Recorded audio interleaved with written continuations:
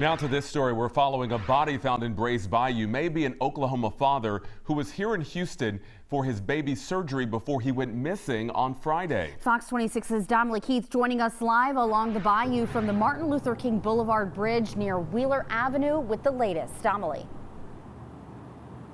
Yeah, what an absolute heartbreaking tragedy for the family of Ridge Cole. The Coles came here to Houston to save their one-year-old son, and the baby's dad disappears and has possibly been found dead here in Brays Bayou. We don't have any reason to believe foul play. Just a tragic accident. Volunteers with Texas Equusearch have been looking for 28-year-old Ridge Cole since he went missing from Ronald McDonald House on Holcomb Friday night. We found video footage of him leaving Ronald McDonald's house, and he was known to go and sit on the bayou behind it. It's very picturesque down there.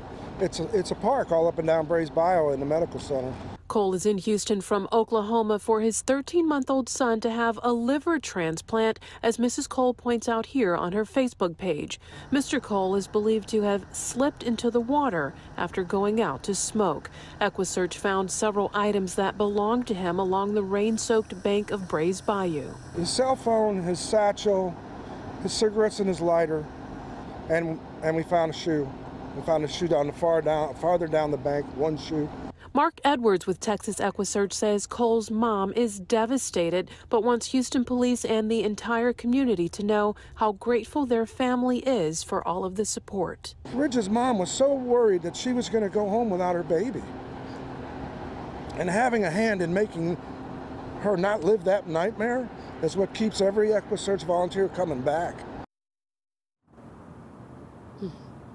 Texas Equusearch found the body here in Brays Bayou just before noon, and although I'm told the clothing appears to match what Ridge Cole was last seen wearing, investigators have not confirmed that the body found in the bayou is that of the missing Oklahoma father. Reporting live, I'm Dominique Keith, Fox 26 News.